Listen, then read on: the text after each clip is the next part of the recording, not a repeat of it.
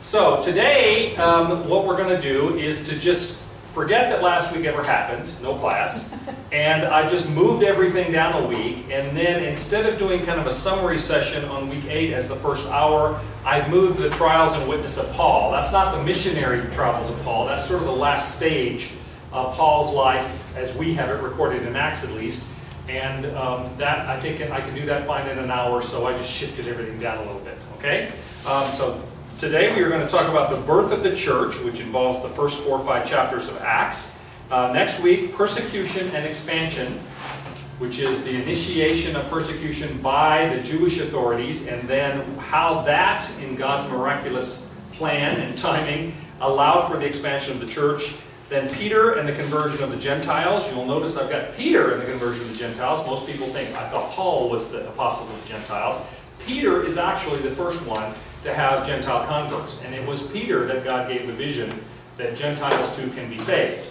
So we'll deal with Peter first, because Peter, at a fairly, well, not too far on in Acts, disappears. He leaves town and we don't really hear from him again. The next reference we have are references Paul makes to him that others make to him in his own letters. That is the 1st and 2nd Peter. And then that's where Paul kind of comes into the picture. So we'll deal with Peter and the first conversion of the Gentiles, Cornelius and his family, and then the church in Antioch. Then we'll deal with Paul and Barnabas, the missionary journeys, the first missionary journey, Paul and Barnabas. Then the Council of Jerusalem, which happened after the first missionary journey of Paul and Barnabas. Then we'll talk about the outreach to the west, starting with the second missionary journey of Paul, where he crosses over from Asia to Europe into what we know as Greece, and then the subsequent trips that Paul makes, the missionary journeys, 3, and some people call his 4th journey the missionary journey, although it was actually he was imprisoned and he was being taken to Rome, although he preached along the way. And then we'll deal with the final parts of Paul there. And the final exam, I will have by week 6 the outline of materials for you to study for the exam, and also it's a good summary for anybody to study for the content of the class. Okay? Questions about any of that? All right, good. Basic summary, which we looked at last week, but I'll keep referring to the Acts of the Apostles. The author, traditionally, and we hold to that traditional view, was Luke, companion to Paul, the only Gentile writer of any book, that is the only non-Jewish writer of any book in our Bible. We believe it was written fairly early on, AD 62 to 69, which means that Luke, who had written first the Gospel of Luke, and he wrote sort of part 1 and part 2, and we're going to look at the start of Acts in a minute and look at how he sort of revs it up again. He sort of echoes in an abbreviated form the introduction that he did for the Gospel of Luke. Originally, Luke and Acts, those two were combined and were used together, but then fairly early on in the early 3rd century, they decided that they wanted to put all 4 of the Gospels together, Matthew, Mark, Luke, and John. So Luke, the Gospel of Luke, got separated from the book of Acts. And then after Matthew, Mark, Luke, and John, then they added Acts. And so Acts is a critical kind of bridge between the Gospel story, because it starts out with the resurrection of Jesus and is a continuation of Luke, and the letters of Paul and then the Catholic letters, meaning the universal letters, the ones that are not written by Paul. So it's an important bridge, and a bridge that tells the story of the early church and its growth, and especially the work of the Holy Spirit in the ministries of Peter and Paul. It historically is called the Acts of the Apostles, is the most common name, although the only apostles that get mentioned really, other than by name, just mentioning in a list, are Peter and Paul. We do have some stories of Philip, who was Stephen and Philip, who were deacons, but for the most part, it does not tell us what happened to or what the ministry was of Thomas and various others. We have traditional stories for that, but those aren't included in here. Purpose is to show that the Old Testament promises of God are being fulfilled, that Jesus was and is the Messiah, and it's shown by the miraculous way that God blesses and expands the church. And we're going to talk about today the importance of this sort of pivot. We talk about the resurrection of Jesus, and yet in terms of the history of the church, the pivotal point was not the resurrection of Jesus, but the ascension of Jesus, which came 40 days after his resurrection. We'll talk about that. One way that we can, there's several ways we can outline Acts. One way that's been recommended and I think is useful is the Great Commission. Jesus said, go into all the world preaching the gospel and he says go to Jerusalem, Judea, Samaria, and to the uttermost parts of the world. Which is sort of like means start right where you are, and then the rest of this city, and then the area around it, and then the area beyond that, and then everywhere else. The book of Acts literally follows the growth of the church in exactly that pattern. It starts with the church in Jerusalem. From there, it moves into an expansion to Judea. That'll stop in just a minute. They're using a chain to open the door next door, so sorry about that. And then into Samaria. Philip travels into Samaria, and Peter does as well a little bit. And then from there, it explodes and expands. So that's one way we can think about it. I think I've probably shown you this map before. This is a map of the growth of the Christian church. Since our class is the early Christian church in the book of Acts. This area, which is the sort of blue-green right here, okay, this area, is the expanse of the Christian church at the end of the first century, which means within 70 years of the death of Jesus. It had expanded through North Africa, all of the Middle East as we know it, what we know as Israel and Syria today, up into the area. This is what we know as Turkey. It was called Asia Minor back then, heavy because Paul was the major focus of Paul, over into Greece, and then into Italy as well. Now that is within 70 years of Jesus' death. By the end of the second century, 170 years, the Christian church is all of this darker area. Went all the way up into Gaul, the Germanic areas, down into the Iberian Peninsula, this area Numidia of North Africa. So it's all of what was the first century plus all the rest of this. So by the end of the second century, within 170 years of Jesus' death, the Christian church had expanded to virtually all of the known world, at least all of the known world in terms of any Western sense. There was a civilization in China, there was a civilization in Mesoamerica, but everything in terms of Western history is all right here. And so within 70 years and then within 170 years, Christianity had become a dominant force throughout all of this. And that's, when you say the end of the second century, that's still 130 years before Christianity was officially legal, and it was during time of persecution, when you could be persecuted and even killed for being a Christian. And yet that's the kind of expansion we saw. The reason I'm showing you that map now is when we talk about the birth of the church, we need to have a sense of where this is going. This is where this is going in terms of the growth of the church through early history. All right? Questions about any of that? Yes? I'm not sure it's an easy or simple answer kind of question. The Jewish people didn't accept Christ, and I guess I'm wondering why that. What was the basis for them not accepting Christ? Because there seemed to be the division right here at this time you're talking about. Well, many of them did. See, the early church was all Jewish Christians.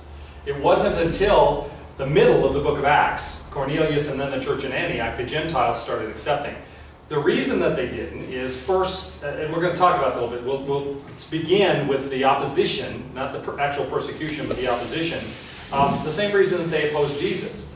It challenged the authority structure. They saw it as a threat because they were afraid that Jesus and his followers would be perceived by the Romans as rebellious or uprising, or that a new sect that was going to cause problems, and that when in the process of suppressing that sect, as they perceived it, the Jewish authorities perceived it, then the Jews themselves would be hurt.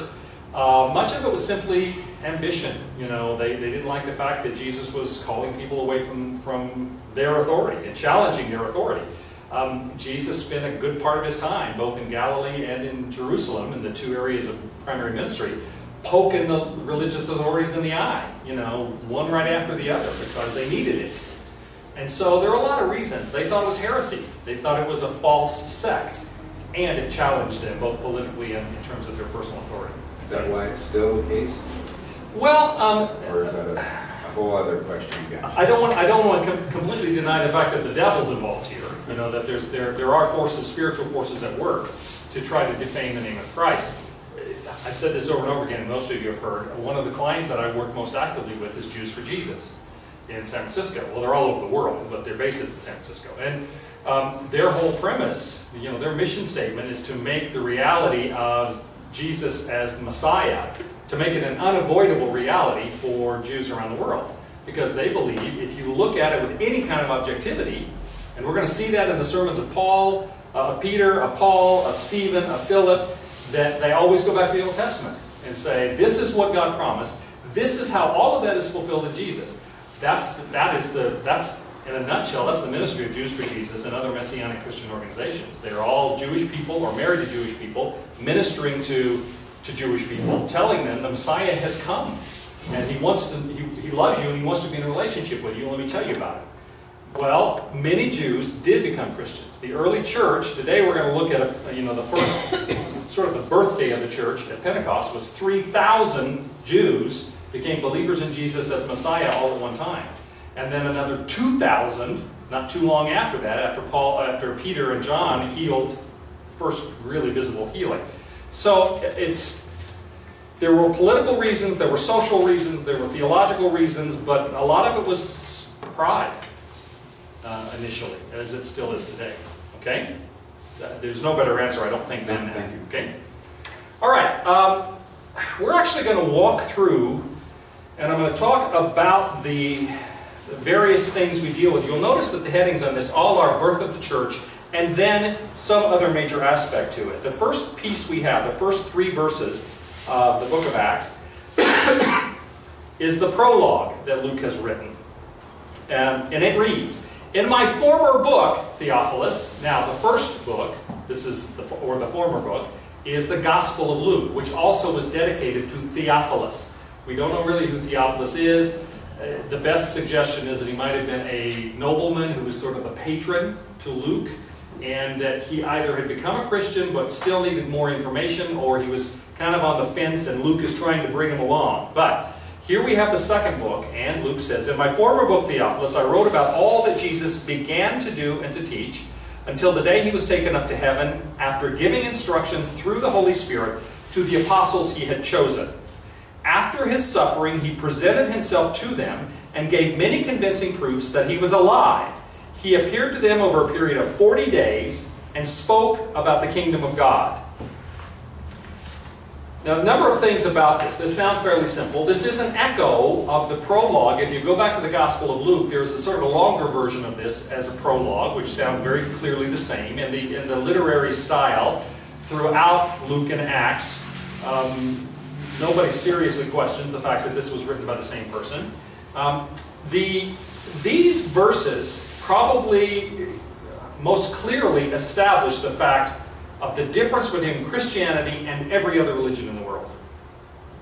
You may not have noticed that when you first read it, but what Luke is saying here basically is that whereas every other religion in the world believed that they had a founder who lived and taught and established something and then died, this identifies the fact that Jesus is not dead.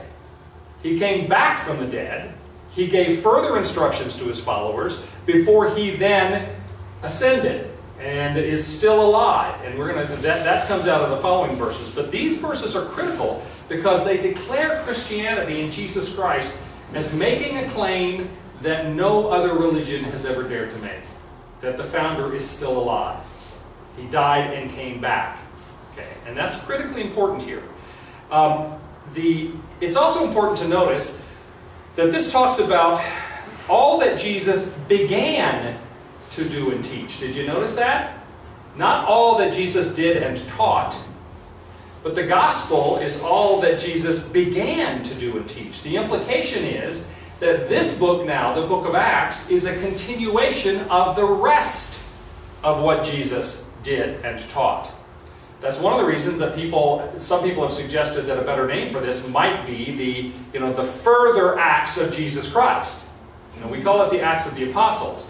Some people have said it should be called the Acts of the Holy Spirit, because in effect, what the book of Acts is Jesus continuing the ministry he started during his own time on earth, but doing so through the church that he established, the 12 and the other followers, by the power of the Holy Spirit, which the Father sent at the bequest of the Son. Our creed says the Holy Spirit proceeds from the Father and the Son. In fact, you ask about the difference in Western Christianity and Eastern Christianity, Orthodox Christianity. One of the things that was the final straw that caused the break is that expression, "and the Son." It's called filioque, which is the Greek for "and the Son." And that little section, that the Holy Spirit proceeds from the Son as well as the Father, was a major theological difference between East and West, and one of the final straws. But Western Christianity, we believe that the Holy Spirit was sent by the Father at the bequest of the Son, because the Holy Spirit's primary job is to testify to the divinity of Jesus the Son. And so here, I said this last week, I think, probably the most accurate name for this book, rather than it being the Acts of the Apostles, because not all the Apostles are even mentioned, or the Acts of the Holy Spirit, because it's really more than that. The best name would probably be the continuing words and deeds of Jesus by His Spirit through His apostles. Because this is about Jesus' continuing ministry, in effect from on high, by the inspiration of the Spirit through His followers, the apostles. Okay? Now, in the process here in this passage and the passages to come, there really are four major elements of equipping. There's a fourfold equipping that we hear about. First, we recognize that Jesus chose the apostles. We see that very clearly, the apostles that He had chosen. There is a selecting process. Secondly, Jesus presented Himself to them, that is in His resurrected form. So there is a presentation, a showing of Jesus Himself to His apostles. And then, as we continue the next passages, we see the third aspect of this, the fact that He commanded them or commissioned them. He told them what they were to prepare to do. And then, fourth, He promised them the Holy Spirit. In a few days you will be baptized with the Holy Spirit. So the opening passages of the book of Acts identify how Jesus prepared His disciples for the ministry to come once He was ascended. He chose them prior to this and then affirmed that choosing in His resurrection. He showed Himself to them as a resurrected Savior. He commissioned them or commanded them, and then He promised them the Holy Spirit to strengthen them in that. Okay? Let's look at this next section. The birth of the church in the promise of the Holy Spirit. It reads, starting with the fourth verse, "On one occasion, while He was eating with them, He gave them this command: 'Do not leave Jerusalem, but wait for the gift my Father promised, which you have heard me speak about. For John baptized with water, but in a few days you will be baptized with the Holy Spirit.' Then they gathered around Him and asked Him, 'Lord, are you at this time going to restore the kingdom to Israel?' He said to them, 'It is not for you to know the times or dates the Father has set by His own authority, but you will receive power when the Holy Spirit comes on you, and you will be my witnesses in Jerusalem and in Judea and Samaria and to the ends of the earth.'" There's that outline I talked about. Starting in Jerusalem where you are, and then Judea, which was the region around, Samaria, the next region out, and then beyond to the ends of the earth. Now, a couple of things here. The promising of the Holy Spirit is critical to our understanding of the unfolding of Jesus' plan for the gospel. I said to you a minute ago, the ascension, when Jesus was resurrected, He spent 40 days with the apostles. And during that time, we don't know exactly the particulars of what He taught them about. He spent 40 more days preparing them beyond the time He'd spent with them when He was alive. We do get an indication that two of the major themes, which He had spoken about when He was alive and focused on especially during the resurrected time, excuse me, is the kingdom of God and the Spirit of God. The kingdom of God, as we talked about in the previous class, if you were in, the kingdom of God does not mean the place where God rules. The English language kind of messes us up here because we think of a kingdom as being a location. It's an area that a king controls. The kingdom of God is intended by Jesus to be understood as the reign and authority and rule of God over all things. So when Jesus talked about the kingdom of God is here, He meant by His own incarnation that the authority and reign and rule of God was being introduced. It was the start of the Messianic age. So Jesus, in his resurrected teaching, focused on the kingdom of God and the Spirit of God. And in the process, he promised that the apostles would have power to manifest these realities in ministry. Charles Williams had a great statement. He said that the resurrected Jesus departed amidst scattered promises of power. Scattered promises of power, which is very true. And so the apostles are there. They receive the promise that they are going to get the Holy Spirit. They are commissioned in 4 ways, as I said. But they don't sit around. I mean, Jesus was with them for 40 days after his resurrection, before his ascension. And then there were 10 more days between Jesus' ascension and the day of Pentecost, which is the real focal point of early part of Acts. The 2nd chapter of Acts is the most critical part of Scripture for understanding the foundation of the Church of Jesus Christ. We're going to talk about that in a minute. But while the apostles, having been commissioned, having been prepared for all of this, while they're waiting for the coming of the Holy Spirit, which has been promised to them, as you see here, they're not just sitting around. There's several things that they do. First, they have received their commission. They have witnessed the ascension. They then persevere together in committed prayer. And we read, as we're going to read in a minute, that they gathered after the ascension in prayer, and they were in a time of prayer when the Holy Spirit came upon them. And they did the practical business of replacing Judas Iscariot, the apostle that had betrayed Jesus and then killed himself. They replaced him with Matthias. We'll look at that passage. Now, right in the middle of this little section, after Jesus promises them the Holy Spirit, the apostles, in verse 6, say to him, "Lord, are you at this time going to restore the kingdom to Israel?" Now remember, Israel historically believed that they were supposed to be the first nation of all the nations of the world because they were God's chosen people. When King David and King Solomon were alive, they were that great nation. Other rulers came to visit. The Queen of Sheba came to visit Solomon because they were famous, they were renowned, they were wealthy, they were powerful. Ever since then, there was the expectation among the Jews that they would be reestablished with that kind of geopolitical power, and that the nation of Israel would become the first of all nations of the earth because they represented the God of all the earth more than any others. The whole Davidic expectation, the idea that a king of the line of David, with the authority of David, would return and rule over Israel and therefore rule over the world, is much of what the Messianic expectation was all about. So now, after being told the kingdom of God, is here, after Jesus, the resurrected Jesus, talks to them and promises them that the Holy Spirit is coming and that they will receive power, they ask the question, so does this mean this is the time when you're going to restore the kingdom of Israel? John Calvin said that question has as many errors as it does words. They have completely gotten it wrong, even now. Even after all of the time they spent with Jesus when he was alive, even after the time of teaching and the resurrected, they still haven't gotten it. And I'm sure that the resurrected Jesus must have slapped himself in his forehead and went, "Oh, you guys." And he responds, "Guys, it's not for you to know about that sort of thing, for one. Only the Father knows.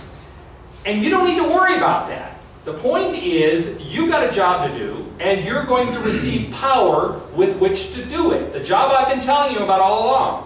The commission I have given you. Focus on that." The problems with that question, the reason Calvin said there's many errors as words, is first, the assumption in that question is that the kingdom of God is somehow geopolitical, like the kingdom of David or of Solomon. Instead, Jesus has taught them, and he reiterates, that the kingdom of God is spiritual. It means the presence of the power and authority and reign of God. The second problem with the way they ask it is they're assuming that the kingdom of God is somehow internationally limited, that it involves primarily the nation of Israel. And in fact, it's not. It's not just Israel. It has an international membership, if you will. And third, the expectation, which Jesus confronted when he was alive, that everything was supposed to happen all at once. Jesus actually got asked at one point, said, "Does that mean that the kingdom of God is going to happen now?" Okay.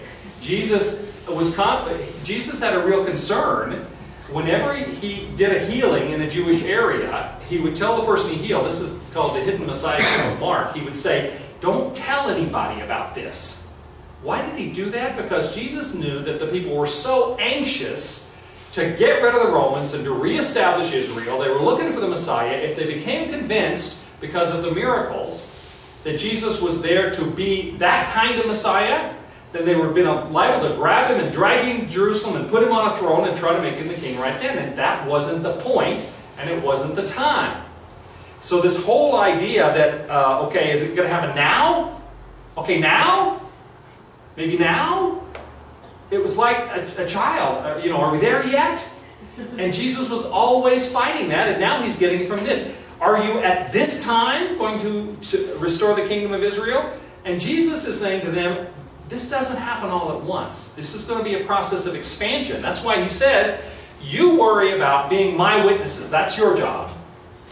And you start here in Jerusalem. And then, when the time is right, you go out to Judea, and then Samaria, and the uttermost parts of the world. This is going to unfold itself. It's not going to happen now. And when he says the uttermost parts of the world, or the ends of the world, as this translation has it, then that means it's not just Israel. And you guys don't worry about when it's all going to be done. You have a job to do, and I'm going to give you the power to do it. That's why I'm telling you about the Holy Spirit. So focus on the job that you have. Don't worry about geopolitical power coming to the nation of Israel and happening right now. You're asking the wrong questions. Okay? So you see, I think, how much content there is, and we just looked at the first 8 verses here. This really does establish the whole direction by Jesus' statements and the promise of the Holy Spirit, the kingdom of God being present and the promise of the Holy Spirit, the whole direction for where the church is supposed to go, where the apostles are supposed to go in making this happen. Okay? Any questions about any of that? I got a question. Sure. Were the apostles believers before they received the power of the Holy Spirit, or when that happened? They were believers in Jesus as Messiah. Yeah. Now, you ask an interesting theological question. Scripture says that we are not only sanctified by the Holy Spirit, which means made holy, we are justified by the Holy Spirit. In effect, theologically, what that means is that it is by the sacrifice of Jesus Christ, the Son of God, on our behalf, he took our sins upon himself, that it's possible for us to be saved. But it is the Holy Spirit that applies that salvation to us. So it's the act of Jesus in sacrificing himself for our sins, but then the application of that salvation to us by the Holy Spirit. Both are involved in the saving process. They were believers in Jesus Christ, but the completion of that salvation occurred when the Holy Spirit came upon them as the gift. And that's why the Holy Spirit is given to everyone who accepts Jesus Christ. The Holy Spirit is involved in the salvation of every single person. Okay? One of the things that we'll get into as we go along through this, a lot of churches confuse the gift of the Holy Spirit, which is for every Christian believer.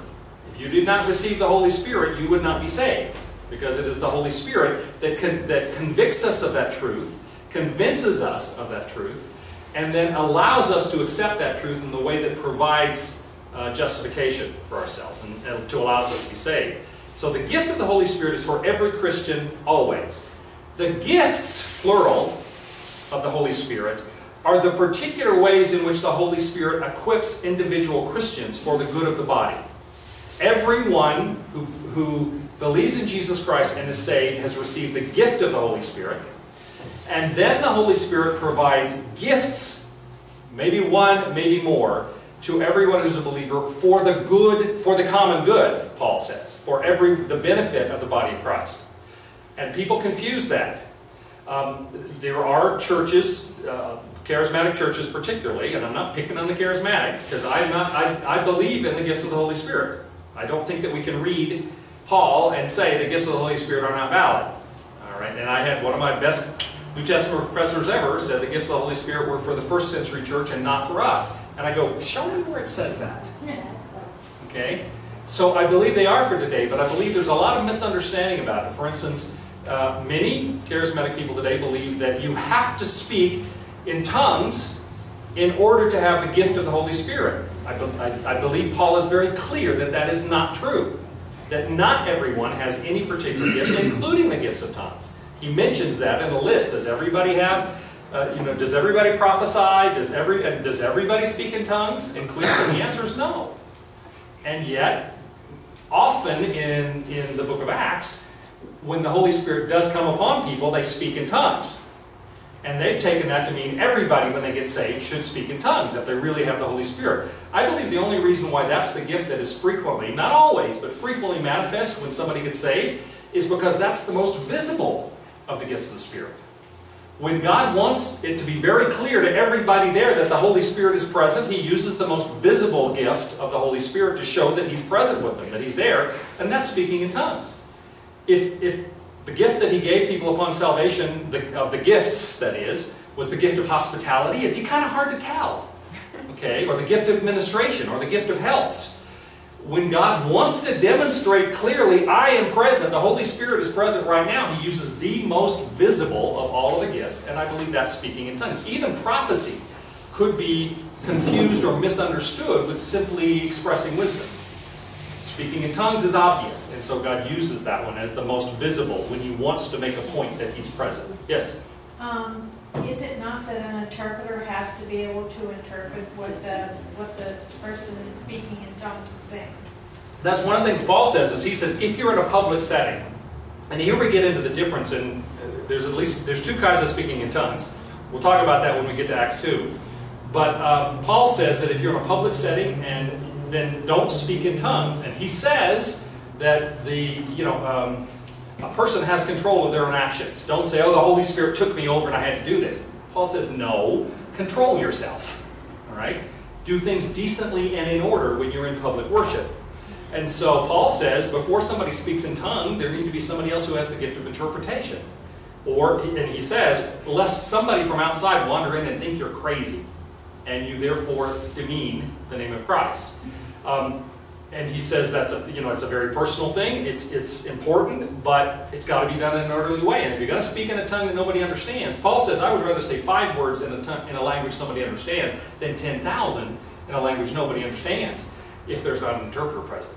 Okay? I'm getting a little ahead of myself, because we'll talk about glossolalia, the gift of tongues, a little bit later, since that's the evidence that the Holy Spirit uses in the 2nd chapter of Acts. Okay? Oh, there's so much stuff here.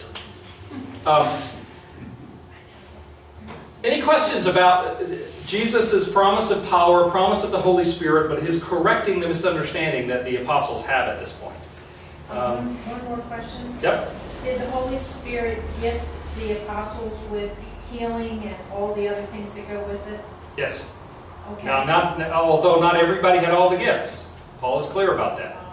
Not everyone has every gift. There are people who have one gift. It may be the gift of hospitality, or the gift of administration, or the gift of teaching. And there are some people who have multiple gifts. All right, the gift of preaching, the gift of discernment, the gift of whatever. And there are lists of gifts that the Holy Spirit gives. But again, do not confuse. The gift of, singular, of the Holy Spirit is that the Holy Spirit comes upon us to justify us by applying the salvation made available in Jesus Christ. Every Christian gets that. People who say, oh, if you haven't spoken in tongues, you don't have the Holy Spirit, that's not biblical. I'm sorry. It's not. We had an experience, a dear, sweet, lovely lady who's no longer with us, who was part of our church, who was charismatic. She and Carolyn had, an ongoing thing, where she would come up to Carolyn and say, oh, Carolyn, I wish you had the Holy Spirit. And Carolyn would say, oh, but I do have the Holy Spirit. She said, then you speak in tongues. And Carolyn said, no, I don't speak in tongues. They had that same conversation. How many times would you guess? At least 3 or 4. 3 or 4, okay? Because of that, she had been taught, she was of the belief that unless you spoke in tongues, you didn't have the Holy Spirit. Without the Holy Spirit, then we are not part of the body of Christ. All right? The evidence of that is when initially the disciples received it, not on the day of Pentecost, but before. Sure. When He breathed on them the Holy Right. Spirit, and there was no evidence of tongues or gifts or anything at that occasion. And most theologians agree that at that point they were justified, they were saved, they were born again. Right.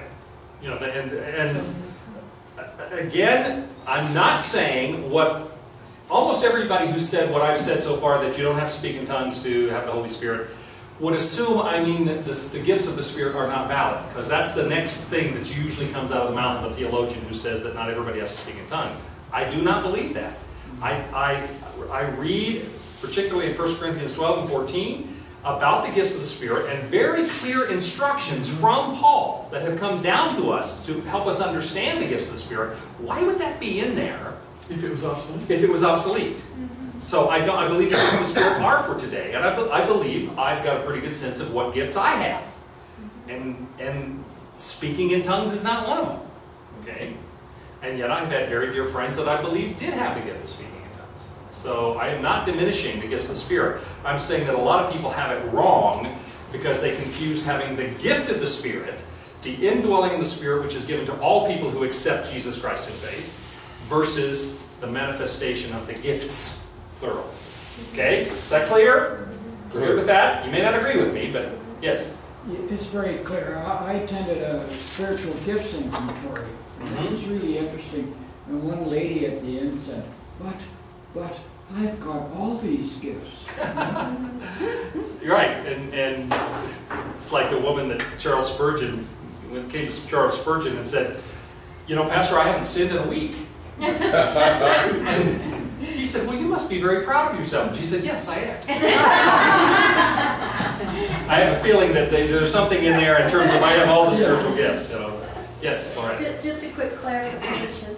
Someone asked the question if they had received perhaps all the gifts. What I wanted to know is that Jesus said that you will go and do greater deeds than I. You will heal. You will do all of these things. Right. So it's my assumption that the apostles received all the ability to heal and to do all of those things, which they did some beforehand, of course. Right, and there's a sense in which, you know, healing is one of the gifts of the Spirit, but we have to be careful here.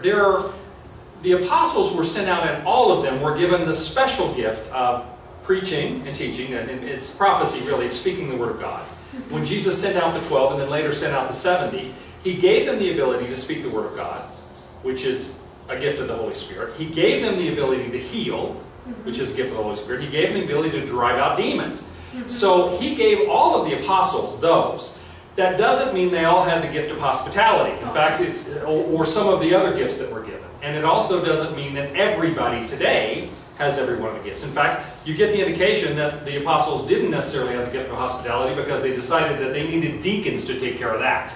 Okay, that's why they elected deacons. Partly because of time. You know, we don't have time. But the way that it's said, we'll get to that, Peter says, you know, we don't have time to wait on tables. Literally his words. And so we need to get some other people to do that, and that's when the deacons were elected. And the very fact that he used that kind of, like, we don't have time to wait on tables, suggests to me that Peter probably did not have the gift of hospitality. And so I don't think that the apostles had all of the gifts, but they had the gifts that were necessary for them to take leadership. And Jesus had specifically gifted them with, again, prophecy or preaching or teaching, speaking the Word of God, of healing and of driving out demons. Because those were the three things that Jesus ministered. And Jesus equipped them to do what He did. And do those follow through to today, when He said that you will be given those gifts? Well, there are no apostles or you'll today. be able to do? Okay, there are no apostles today. I believe those gifts exist, but we'll talk about the characteristics for an apostle. There are some new churches that have come along. In fact, one of my old professors, and a guy that I knew fairly well, he and his wife, Peter Wagner, and his wife Doris. Do any of you all know Peter Wagner? See Peter Wagner? Yeah. He was in the School of World Mission at Fuller when I was there. Great guy. He and Doris were both great. But Peter is always on the very edge of heresy, I think. And he's been part of a new movement, the Apostolic Church movement, in which they're claiming that there are apostles for today, and that he's one of them. Okay. Now, it's not as cultic as it sounds, but I think it's theologically wrong, because I don't think there are apostles for today. I think that the criteria, which are clearly stated in the book of Acts, would preclude anyone today from becoming an apostle. It was a serious question in the first century whether Paul could rightfully be called an apostle. And yet, there are people today who, You know that the new Teocorp building out here that was a church that was empty forever?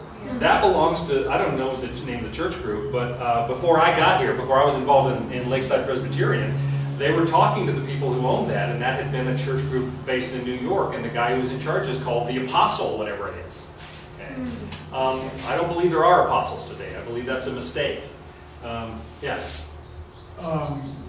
Acts has a tendency to open up a whole can of worms. Oh yeah. This thing about, for years, I had embraced the idea that we had, particular gifts, and were inclined towards particular gifts. But I would like to propose that all of these gifts are resident in the Holy Spirit.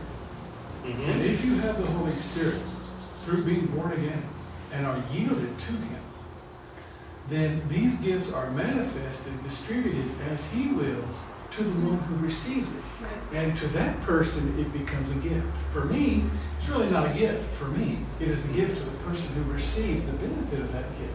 That's just something to think about. It's all resident in Him.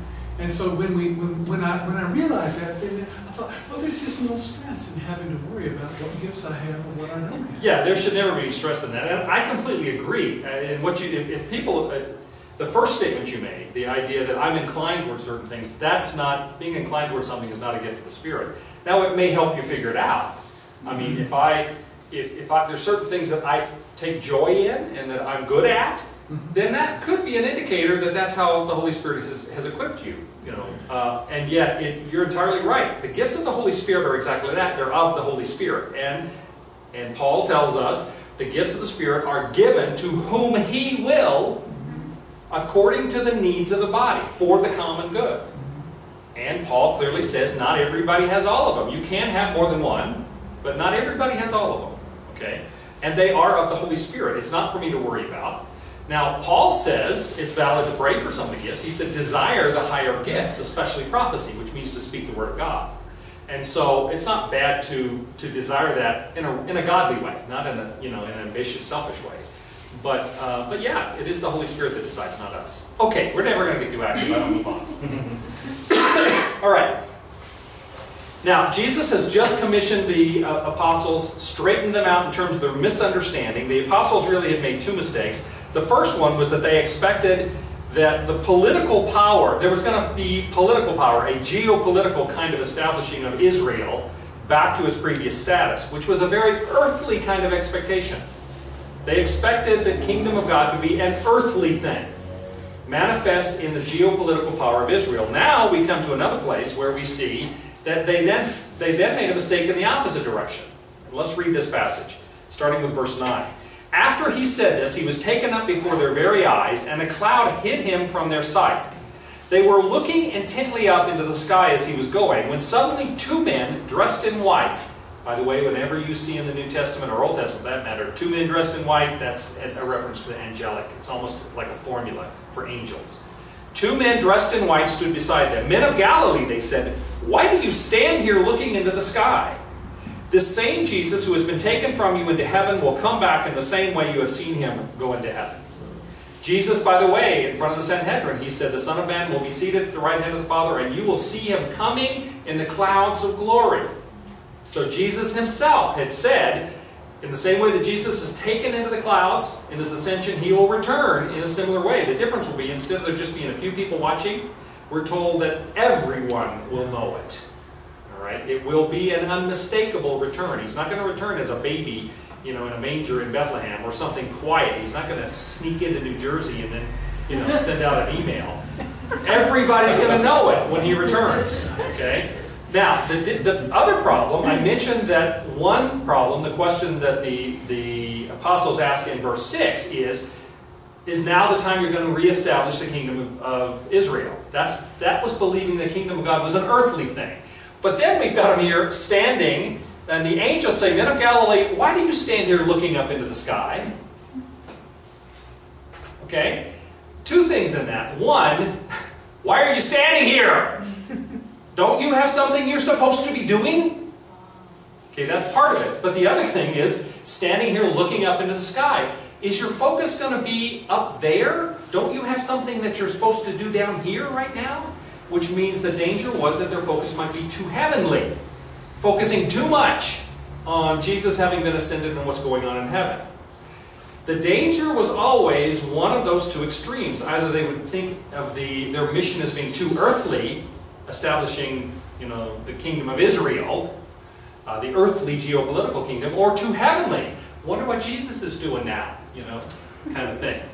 That's neither one of those is what they're supposed to be. They have a job to do. They've been commissioned. They are going to be empowered by the Holy Spirit. Now, we believe that this event, the Ascension, there's probably no particular aspect of the book of Acts that gets assaulted more by liberal scholars than the Ascension. Particularly, they tend to say that this story of Jesus going up into the sky reflects a primitive cosmology. Primitive cosmology means that throughout history, most people have thought in terms of a tripartite universe. That there is the earthly plane, the heavenly plane is in the sky, and the demonic plane is under the ground. All right, and that's considered a very primitive cosmology, a view of the universe. And liberal scholars have said this idea that Jesus goes into heaven by going up into the sky is such a perfect example of primitive cosmology. There's no way that could really have happened. Okay, but there's a problem with saying that it hasn't really happened, and that is 5 times in this short passage, Luke refers to the fact that they actually watched it happen. Okay, he says, before their very eyes, a cloud hid them from their sight. They were looking up intently. Why do you stand there looking into the sky? He will come back in the same way you have seen him go into heaven. 5 different references here to the fact that they really did see this happen. That seems like a little bit of overkill if Luke is making this up. Okay.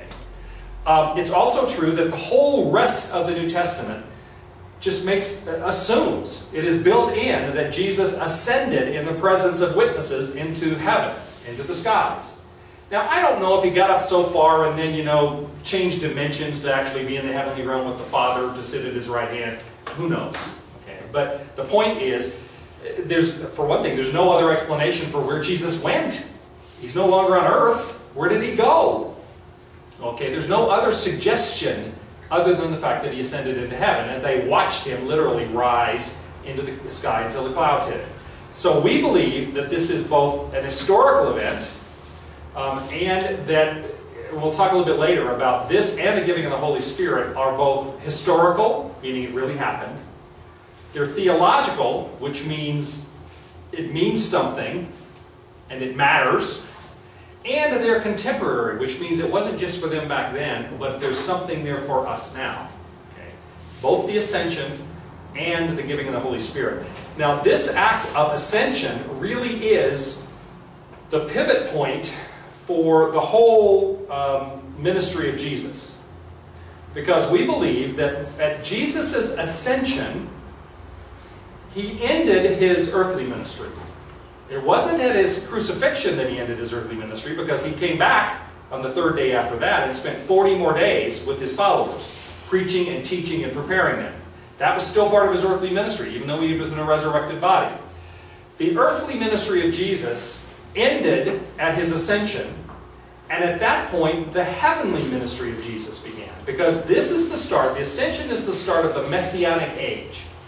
The Messianic age is the period of time between the ascension of Jesus and the return of Jesus, which is called the parousia. So between the ascension and the parousia is the Messianic age, or you can actually think of it as the age of the Holy Spirit. Wait, would you explain that again? The What? parousia is... Parousia is a Greek word for second coming.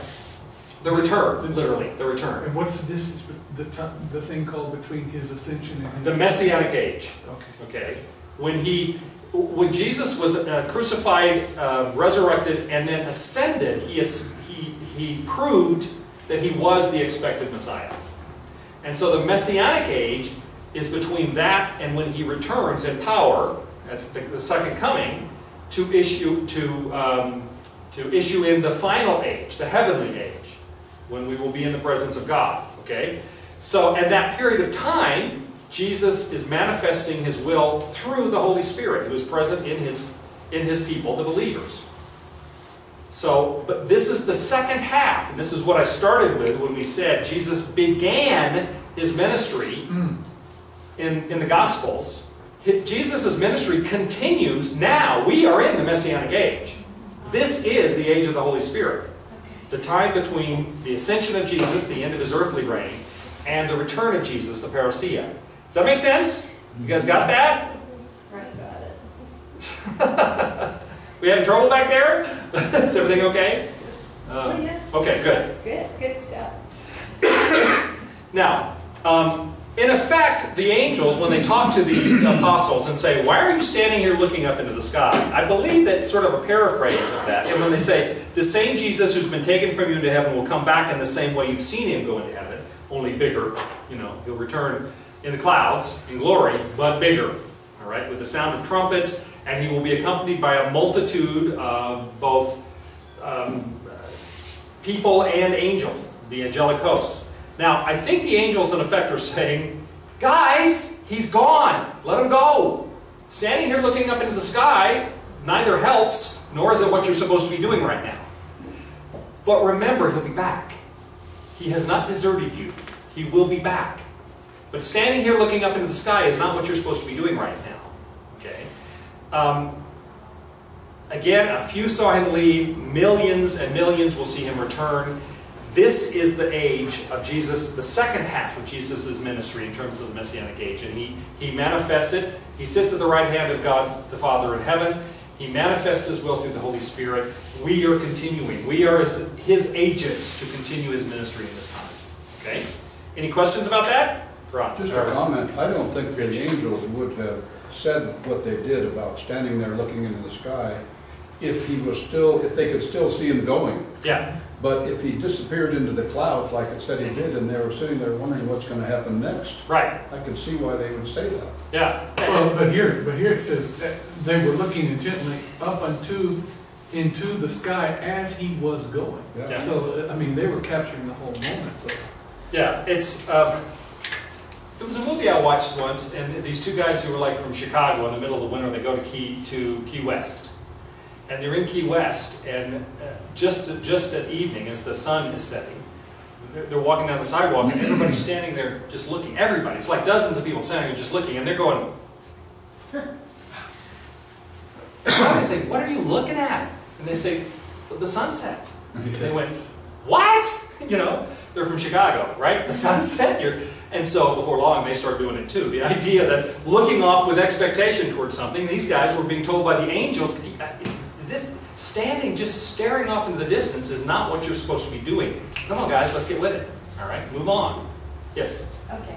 Can you just imagine you're watching somebody ascend into heaven or ascend in your very room, and then you got two angels standing next to you saying, what are you doing here? Get going. Right. I can see everybody making for the door. Yeah, this is too much.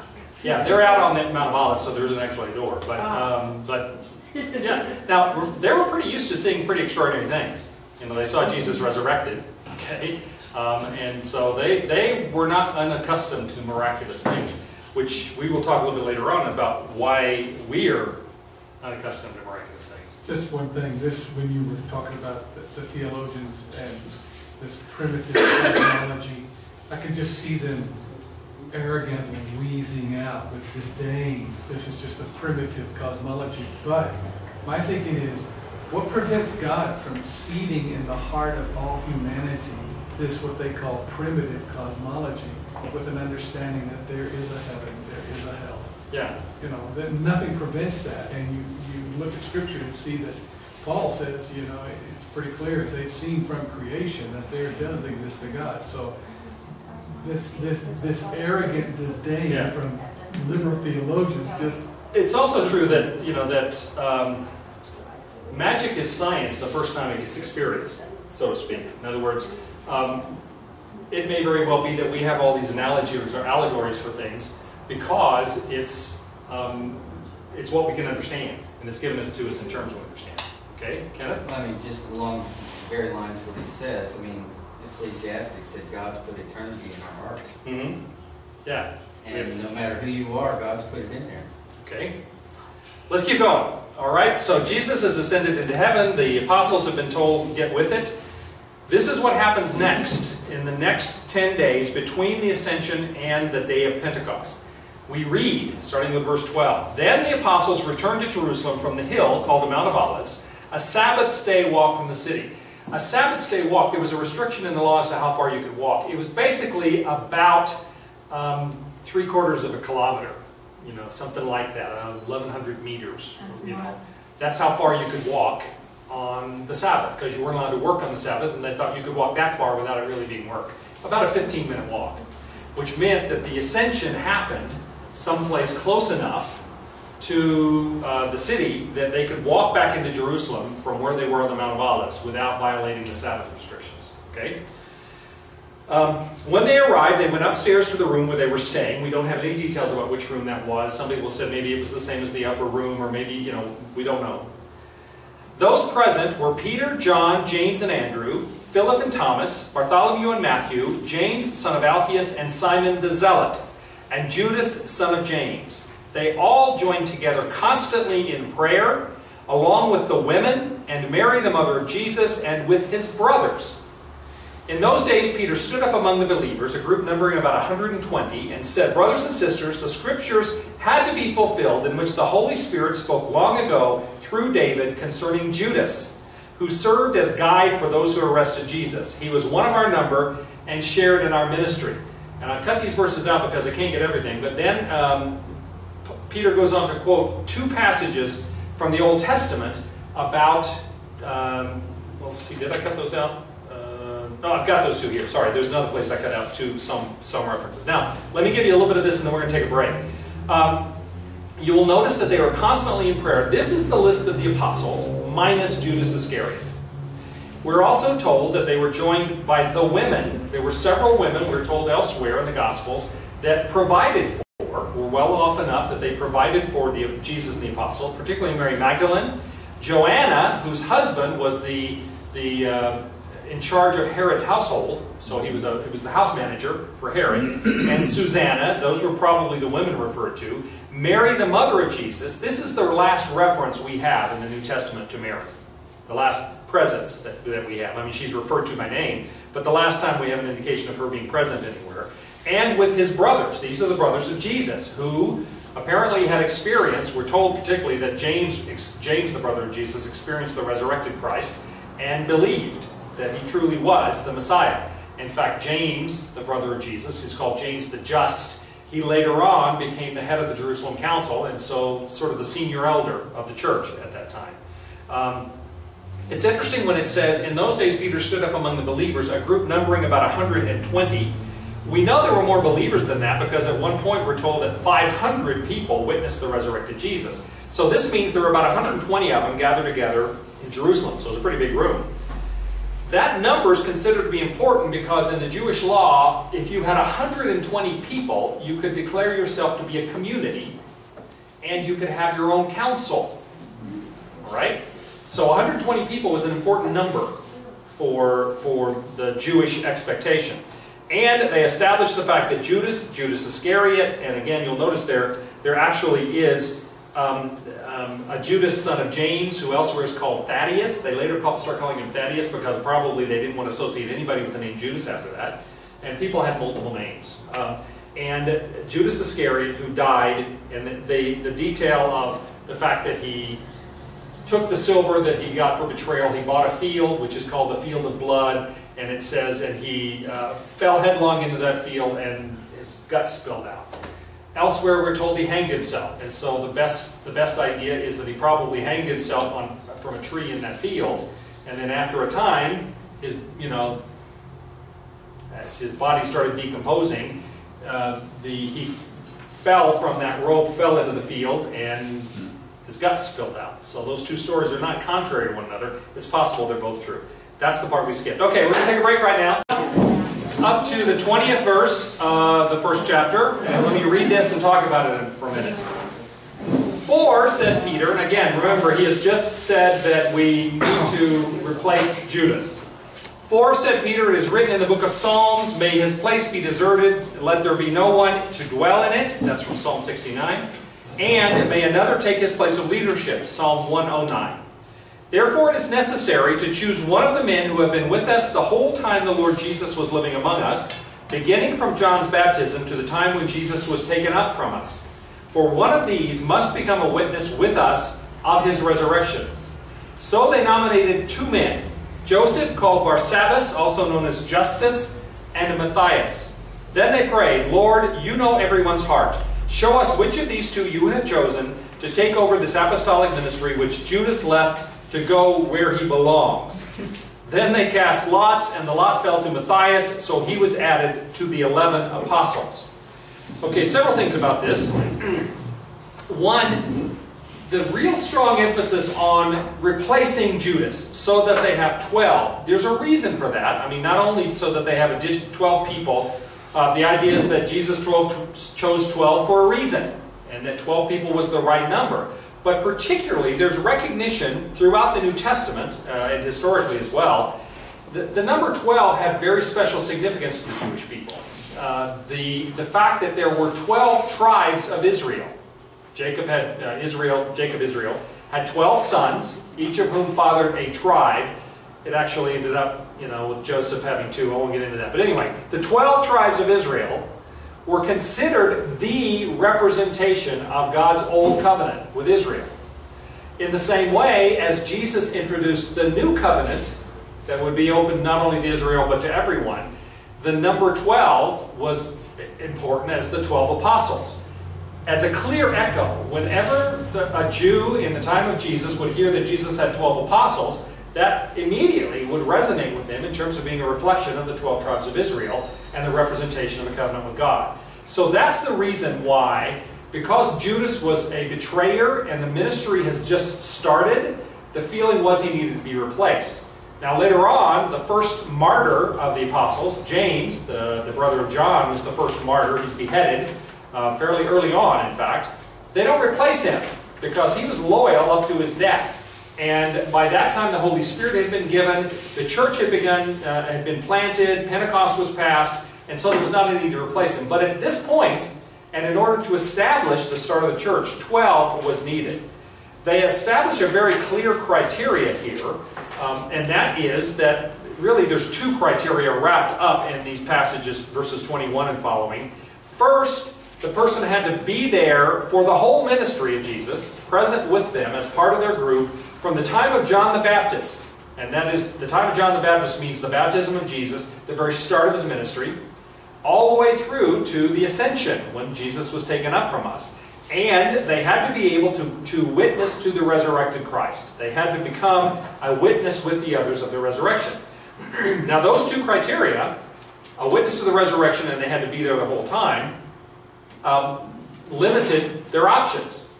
In fact, there are some scholars down through the years who have said they shouldn't have elected Matthias because Paul was coming and Paul was going to be an apostle and he would be the 12.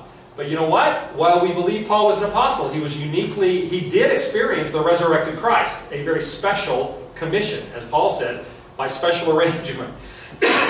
Jesus appeared to him on the road to Damascus, and Paul received special training, even to the sense of having a vision of being elevated to the heavens in order to understand. But for all of that, he had not been with Jesus during Jesus' ministry. And so in that regard, he would not qualify for being elected to one of the 12. That doesn't mean he would not be an apostle. There are actually other people who are identified as apostles. James the Just, Jesus' brother, is called an apostle in one place. Barnabas, who will appear a little bit later, was identified as an apostle. There's even one woman who's referred to as an apostle. And so, being an apostle was different than being one of the 12 apostles, which were the core of leadership. So, that's the difference here. So they nominate 2 people. Joseph, called Barsabbas, also known as Justus. I wonder if he had a nickname.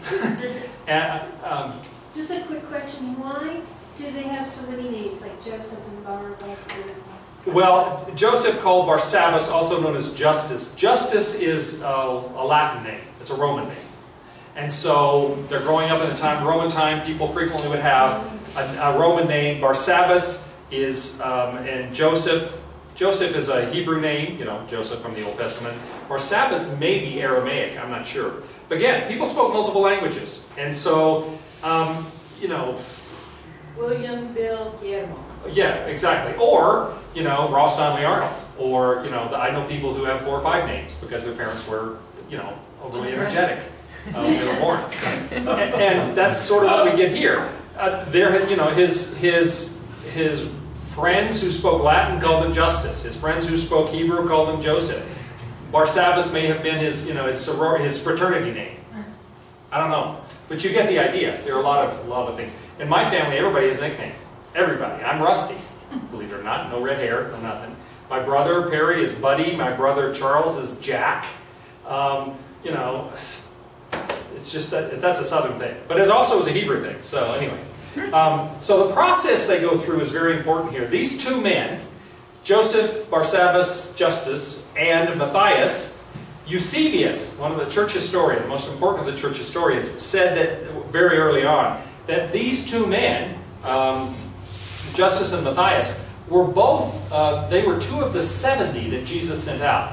You will remember that Jesus in the Gospels, he sent the 12 out and commissioned them first to preach and heal and drive out demons. Later on, he sent out 70 of his followers and specially commissioned them. Well, according to Eusebius, which is not scripture, but he's a trusted historian, these 2 men were both part of the 70. So they had been anointed. They had been part of the body. After considering and praying about who are the best candidates, the guys picked 2. That is, the body picks 2. And then they pray, Lord, you know everyone's heart. Show us which of these 2 you have chosen. That's very important. The apostles believed that Jesus had chosen the original 12. He made the choice. He called them to himself and said, you will be my 12 apostles, meaning the ones sent out. Now they're saying, since we have to replace Judas and Jesus isn't actually here physically, but he's still available to us, and we want him to make that choice. So they use their best judgment and pick 2, and then they cast lots. Literally like casting dice, basically, to decide which of those 2. And in that, it's not that they were gambling or that they were giving up or that they didn't really care. Quite the contrary. They really did this because they wanted God, Jesus especially, to be the one who made the final choice. And by prayerfully and faithfully casting lots between these 2, Justus and Matthias, then they feel like by choosing Matthias, that was God's choice. Okay? They were not being irresponsible about it. They prayed about it, they thought about it, they considered, who was a candidate, they considered who were the best candidates. The final decision between the last 2 they left to God. Okay? Questions about that? Whatever happened to Matthias? We have no further information. His name is never mentioned again. So we don't know. I'm sure there's some traditions associated with it, which I don't know off the top of my head. But we don't know anything about it beyond that. Okay. All right, now we get to the real crux point. Chapter 2, the coming of the Holy Spirit. When the day of Pentecost came, they were all together in one place. Suddenly a sound like the blowing of a violent wind came from heaven and filled the whole house where they were sitting. They saw what seemed to be tongues of fire that separated and came to rest on each of them. All of them were filled with the Holy Spirit and began to speak in other tongues as the Spirit enabled them.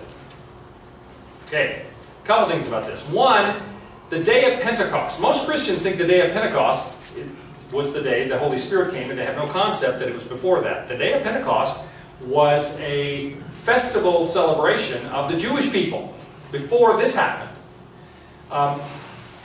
Passover, you will remember Passover, which is when we celebrate Easter, because that's when Jesus celebrated Passover with his followers and then was crucified, died, buried, resurrected.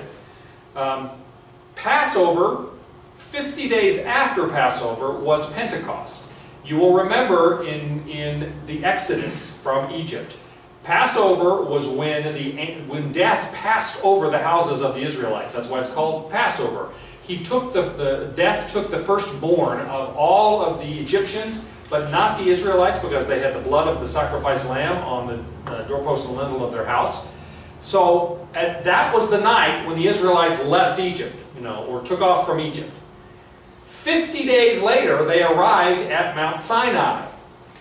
Right? So, Passover, 50 days later, Pentecost. Pentecost, especially during the time of the intertestamental period, became a celebration of the giving of the law at Sinai, 50 days after Passover.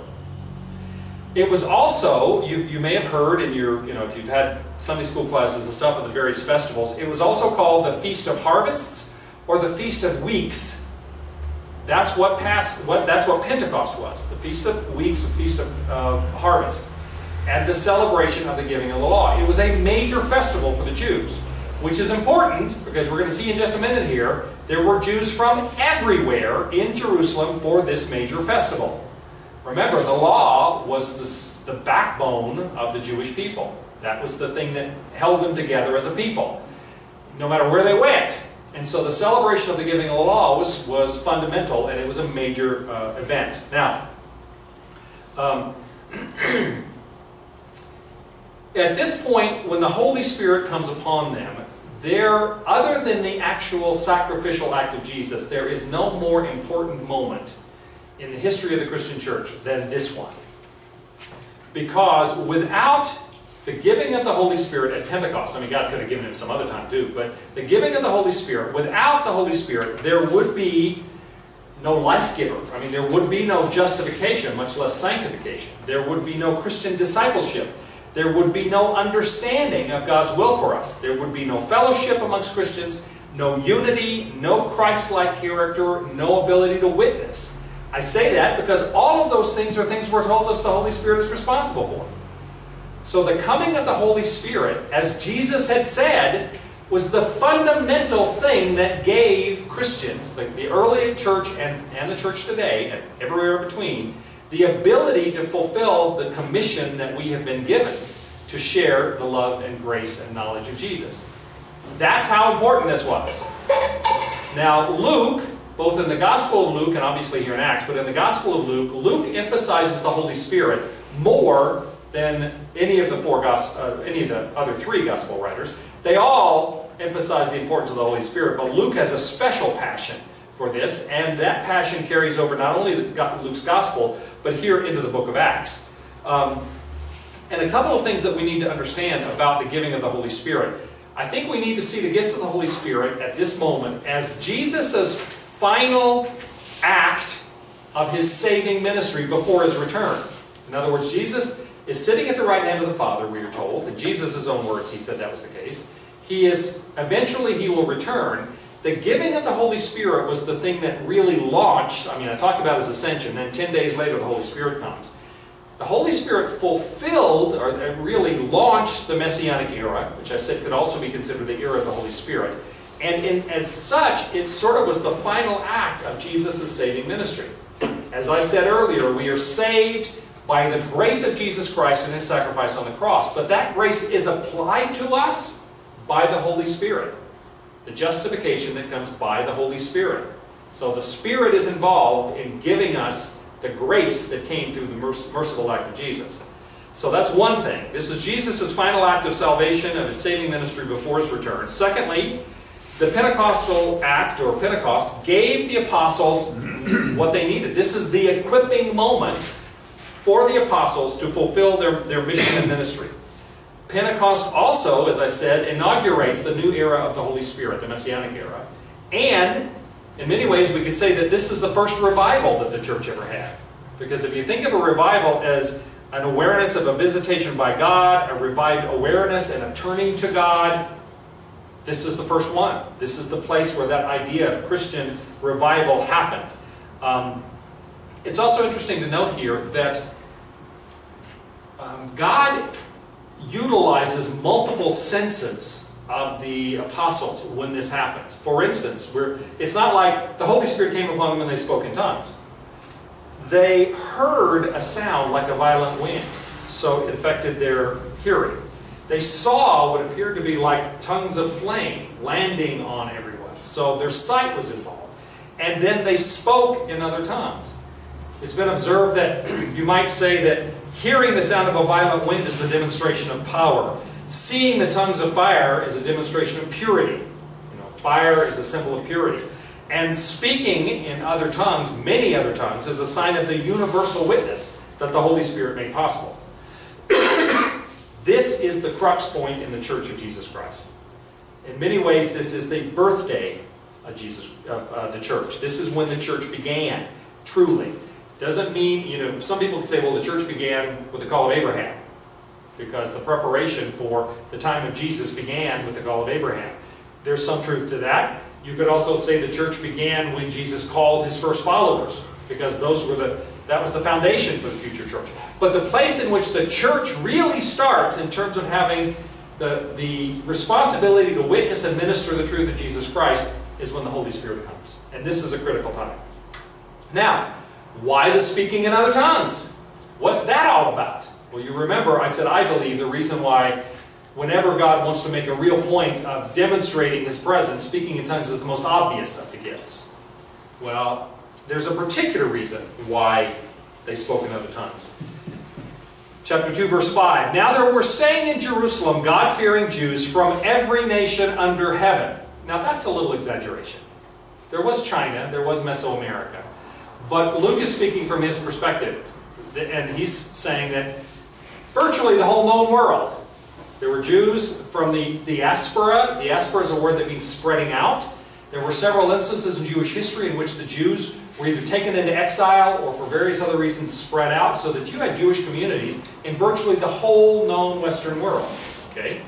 So, Luke's words are from every nation under heaven. Pretty much the whole known world. When they heard this sound, the apostles and others speaking in tongues, a crowd came together in bewilderment because each one heard his own language being spoken. Utterly amazed, they asked, "Aren't all these who are speaking Galileans? Then how is it that each of us hears them in our native language? Parthians, Medes, and Elamites, residents of Mesopotamia, Judea and Cappadocia, Pontus and Asia, Phrygia and Pamphylia, Egypt and the parts of Libya near Cyrene, visitors from Rome, both Jews and converts to Judaism, Cretans and Arabs, we hear them declaring the wonders of God in our own tongues." Amazed and perplexed, they asked one another, "What does this mean?"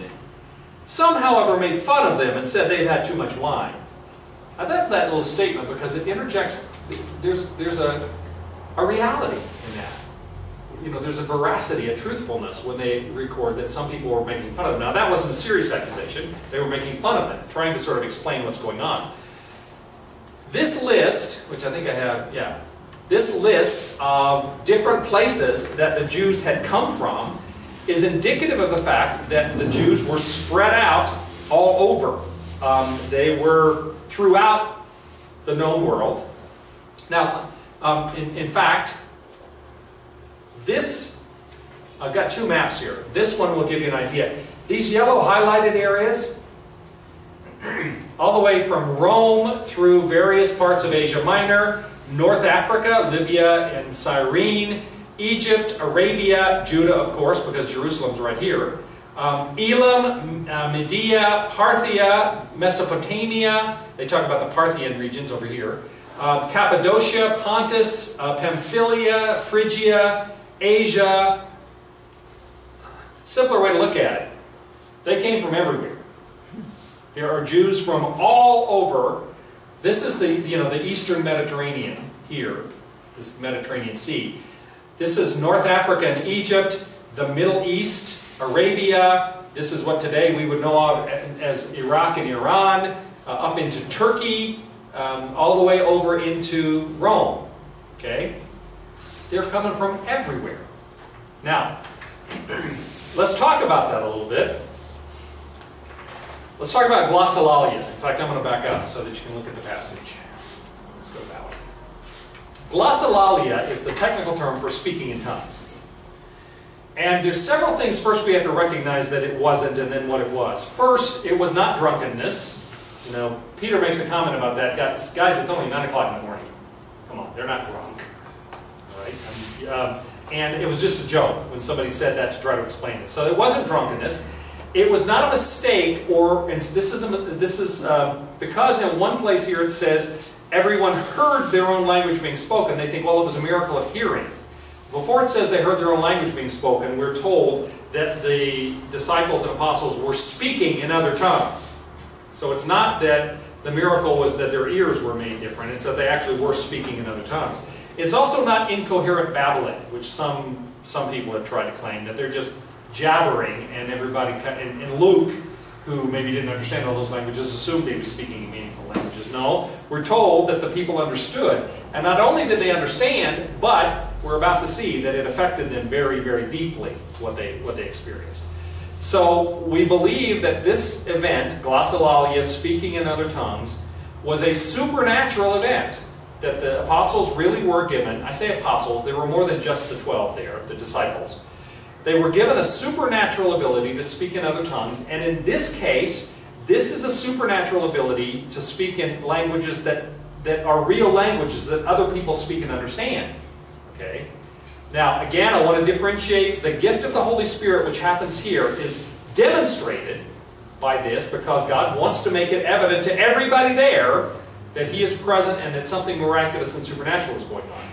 This gift of the Holy Spirit, even though there's a speaking in tongues here, is not the same as the gifts of the Holy Spirit. In fact, there are differences between this experience of glossolalia, this speaking in tongues, and the kind of speaking in tongues which Paul talks about in 1 Corinthians 12 and 14 especially, and that's referred to elsewhere as well. Particularly, this event of speaking in tongues has a different direction. This speaking in tongues was directed outward toward people so that these people would hear it and be stopped in their tracks and say, what's going on here? So that they would listen to the message. The speaking in tongues in 1 Corinthians and elsewhere is directed toward God. It is a prayer language. In fact, that's an expression that charismatics often use, that it is a prayer language. It may be used in a public setting. It may be, if there's an interpreter, or there may be some aspect of it that's edifying, but it is not used to witness to people who don't yet know Jesus. This time they did. So there's a difference in direction. There's a difference in nature, the character of it. This is intelligible languages. The usual speaking in tongues that's referred to in 1 Corinthians is not intelligible unless you have an interpreter. So it is not represented as being, Arabic, or of being Elamite, or some other language that these people were hearing. It's also different in purpose. This was intended as witness. The speaking in tongues in 1 Corinthians is intended as a praise. Okay? And this was a unique kind of, the way this happened, it only happened once. Whereas Paul says that speaking in tongues is a continuing gift of the Spirit that people can have. So there are differences between this event and the speaking in tongues that Paul talks about in 1 Corinthians, and is referred to, for instance, when the first Gentiles become Christians and they speak in tongues, then everybody, the people who are there say, well, apparently God's present here, so who are we to say this is a bad idea? Okay. Because God wants it to be evident that He's at work there. All right? Now, the other significance of speaking in all of these different languages with all these different people there, which I will go back to this map because it's easier to see. This is, in one way, answering the apostles' question to Jesus, which he sort of had to correct them on, where they said, is now the time when the kingdom of Israel is going to be established? Thinking that this was something for our country, for our nation, a geopolitical thing. By this being the first great act of witness when the Holy Spirit came upon the people, and having people from all over. Now these are all Jews at this point. They are Jews that have been spread out because of the various exiles and diasporas of the Jewish people. But this whole act emphasizes the universality of the gospel message. It is a statement, very clear, with all of these different people hearing the gospel truth in their own language from so many different places, that the gospel is for everyone. This message is for everyone. It's not just for the people living in Jerusalem or in Judea or Samaria, but from everywhere. It's also true, in a fascinating kind of way, that this is a reversal of the curse of Babel. Right? One of the things that happens in the first 11 chapters, there are 4 great events in the first 11 chapters of Genesis. One of them is the Tower of Babel event, in which, out of pride, the people of Babel say that we're going to build a tower up to the heavens, because we're as great as God is, basically. And God says, well, if they're able to do this, then they could do anything, and I need to show them that they're not the greatest power in the world. And so he confuses their language. So in the same way that the Tower of Babel was an attempt by pride to ascend to heaven, here we have everyone being able to understand languages that are being spoken at the same time, and exactly counter to Babel, this is an example of the humility of God coming down to earth. Not the pride of people trying to rise up to heaven at the Tower of Babel, but the humility of Jesus, who was willing to be treated the way he was, and betrayed and beaten and sacrificed, now being manifest by the presence of the Holy Spirit, that his ministry and gospel message will be shared. It's the humility of God being come down to earth in a very practical way. So there's kind of a beautiful kind of counter parallel there. Okay? Questions about that? Have you heard any history about where this particular type of manifestation has occurred since then? I think this is the only time. This initial gift of the Holy Spirit is the only time that I'm aware of that this has ever happened. Now, it is interesting that because all of these people have come from all these places to Jerusalem, visiting because of the festival of Pentecost, festival of harvest of weeks, they hear the message, as you're going to see in just a second. 3,000 of them get saved. And after they're saved and they're baptized, they go back home. Well, what happens when they go back home? To Rome and Pontus and Cappadocia and Pamphylia and Libya and Cyrene and Arabia and Elam and Medea. What happens? They take their new faith with them. And this is one of the first ways in which the truth of the gospel gets carried out to the ends of the earth. Another way that we're going to be studying probably next week, in the first persecution that happens from the Jewish authorities against the early Christians after the stoning of Stephen, is, and it's particularly the Greek Jews, that is the Hellenized Jews, not the Hebraic Jews. And I'll describe that difference next week. There's a persecution that starts against the Hellenized Jews, and a lot of them flee Jerusalem because of the persecution. They run off. You remember that the Apostle Paul, who was then called Saul, was on his way to Damascus in Syria to try to capture some of these Jews who were believers in Jesus who had left Jerusalem, to capture them, bring them back, under arrest and try them. So they had fled. Well, what happened when those Jewish Christians fled persecution in Jerusalem and went to all these different places? They took their faith with them. And that's why later on, without us having any direct stories about it, that's why you get people like Apollo coming from Alexandria, and he's already a Christian.